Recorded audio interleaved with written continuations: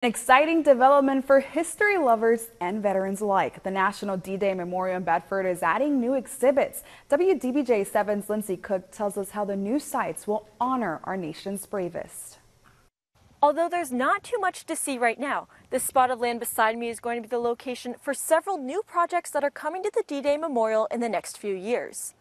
Everything we do here, we like to tell a story. If you visited the National D-Day Memorial today, you would see a large object covered with a brown tarp storing thousands of stories from World War II. And it's one of several new attractions coming to the D-Day Memorial in an expansion President April Cheek-Messier calls Phase 1. The memorial itself is a beautiful monument to tell the story of D-Day, but we also recognize that over time we have to look at new and different ways to share the story of D-Day and World War II with our visitors.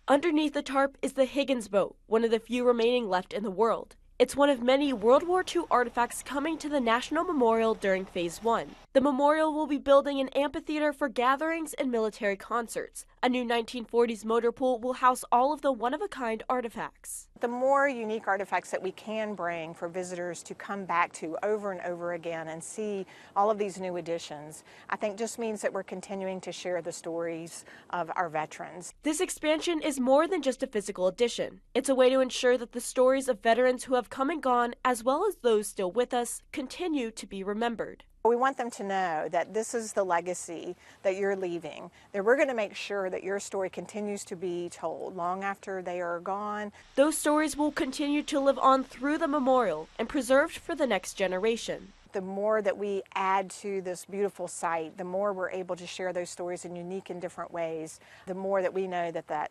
those lessons are being passed on for the next generation to continue to pass on to their kids and their grandkids. Cheek-Messier hopes Phase 1 will finish in 5 years. The second phase will introduce a new welcome and education center to the memorial.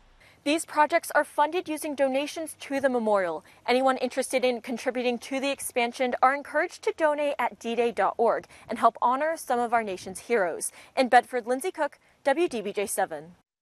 Today in Danville, the police department is hosting its 4th annual Bikes on the Main.